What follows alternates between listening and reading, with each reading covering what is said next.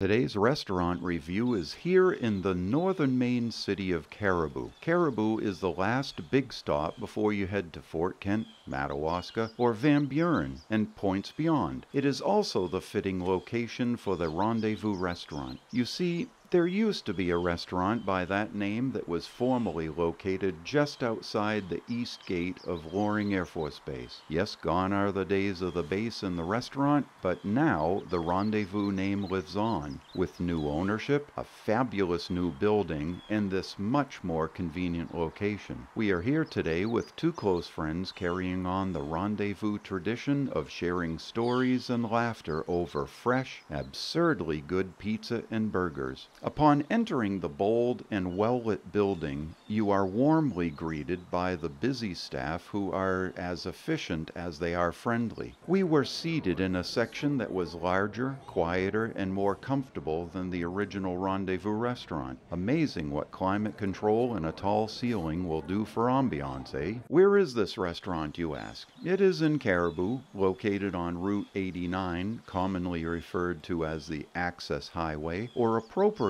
on the road to the former Loring Air Force Base. It's just there on the left. Before I share with you how the service was in the food evaluation, I want to dedicate this video to a man who used to patronize the Rendezvous restaurant decades ago. I will refer to him as Big G. He served in Vietnam during the day. He was an electronics wizard, but at night he was a sniper. Big G would go on to stop well over 40 suicide bombers from coming over the camp fence. Who knows how many American lives he saved as the first line of defense. A true American hero. God bless you, Big G. Thank you for your service. Now let's talk about the great service here. Our waitress was thorough and quick with a smile. If you don't mind, she was the epitome of a county girl. Let's get the job done. She worked with clarity, competence, and a very good recommendation. I just wasn't sure which burger to have, and she didn't even blink, and her recommendation was spot on. Food evaluation. My first meal at the original Rendezvous was in March of 1980. This meal occurred June 2023,